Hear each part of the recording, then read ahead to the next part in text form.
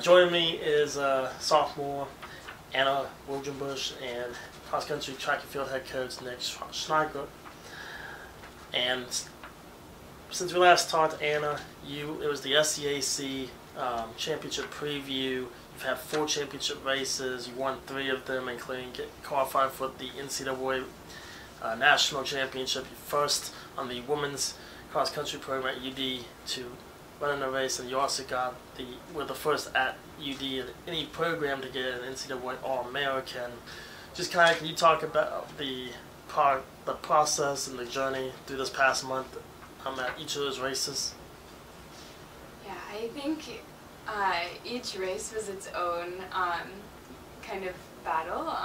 Each race presented its own challenges, and I just arrived at each race knowing that I was just going to give it my best, and not knowing exactly what that would look like. But it was a really exciting kind of ascent through this season that I didn't necessarily expect. So it was an amazing experience this season as a whole. You're going into this race, though you haven't really faced any competition near you in the race, and then of course running in Colorado, you have the altitude there. Colorado College's women's team ended up winning first place as a team, so several strong runners there individually. Trinity has a couple of really good individuals that also, I believe, went to the region as well, the Southeast region.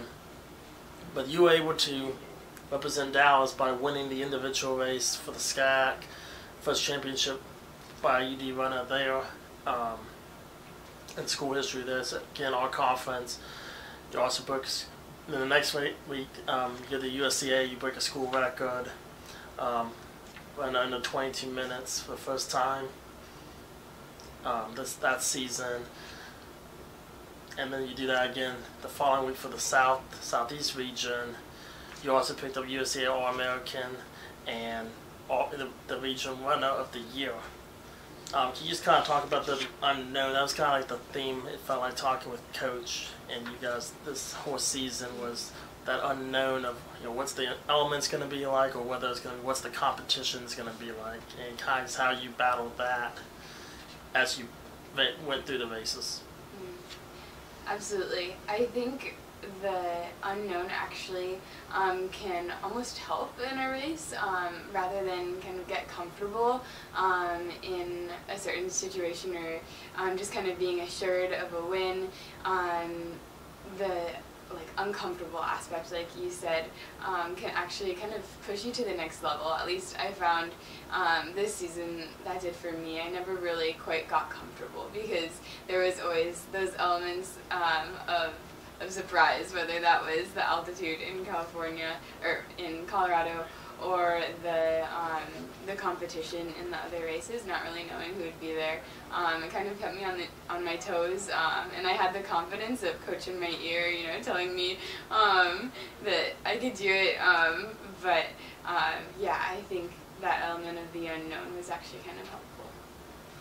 And speaking of the unknown, Coach, you were in an unknown situation on the season, coming in after the first race had already been done by both the men's and women's program. Preseason's already been complete. Can you just kind of talk about how you made the transition, being able to lead the programs, but also Anna specifically? Well, I think that for the most part, coaching part for me is the easy part. I've been doing it for so many years. Coaching high school, collegiately, club, everything, both cross country and track, especially the distance side of the track.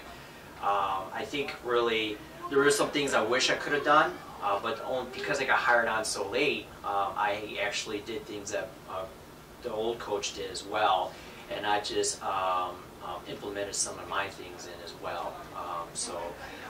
Next year for sure, we're definitely going to be doing a few things we didn't do this. Actually, it's already starting for the track season with my distance athletes. There's things they're doing now that they didn't do during cross country.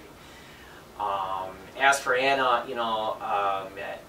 same things I did before. I coached several athletes her caliber as well, and one of my main things was training with the men. And I had Anna train with Max and several other of the top males, and that really helped out as tremendously. you know, and how we do during the season. You know, if you miss so many practices during a year, you know, you're going to lose a lot. And Anna really, for the most part, 99% of the time, showed up for all the practices. And if you're going to show up for all the practices and follow that schedule all the way through, that training plan we give our athletes is designed to, you know, be competitive and to be successful during championship season. You know, and I mentioned this all the time before. You know, whatever we do at the meets mid-season, yeah, she's winning again all these meets, like 5, 6, 7 in a row. Hey, if she came in second and third place because she had heavy legs, I wouldn't mind. You know, my main focus, and it should be every collegiate coach, their main focus, you know, when they're coaching distance is how we're going to perform during conference, how we're going to perform during USCAAs, how we're going to perform during the NCAAs. You know, so, you know, that's what our training plan entails. Anna, you were the first, like I said earlier, you were the first from the women's program to race in the NCAA Nationals, and then only the second from the school to race in the NCAA Nationals. Adam Todd, a Hall of Famer for the men's cross-country side, was the other representative.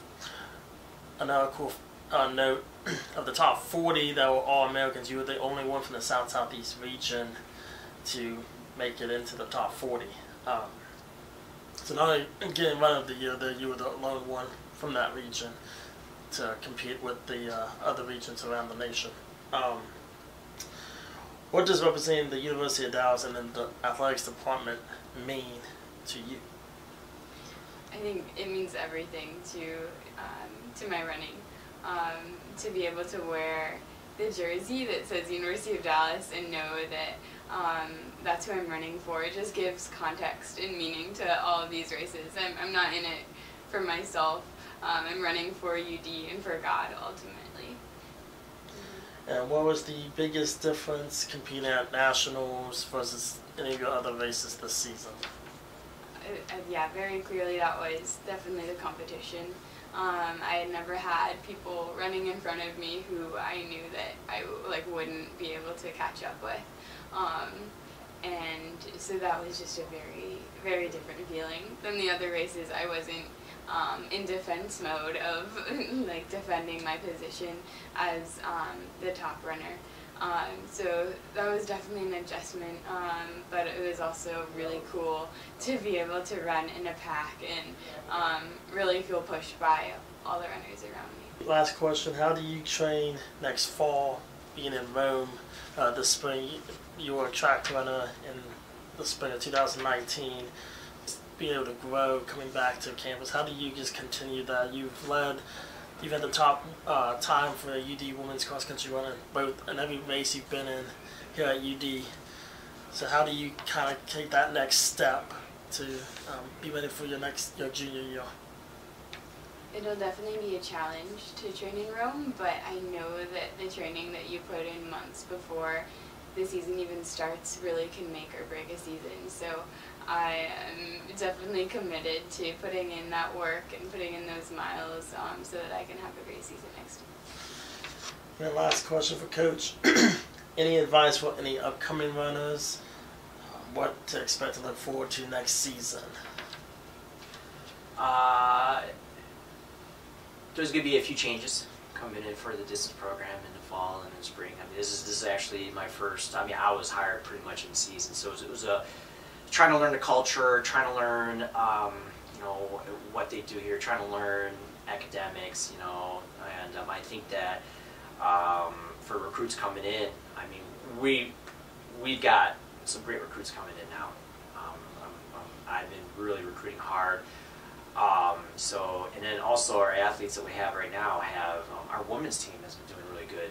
They did really phenomenal, and as much as our men, as our men's team has been doing phenomenal as well, you know, with a lot of PRs and stuff like that, and they're young. So, you know, with our very young team coming in next year, with good recruits coming in, I really think we're going to start challenging, you know, the top 2 teams, you know, in conference, you know, the next several seasons.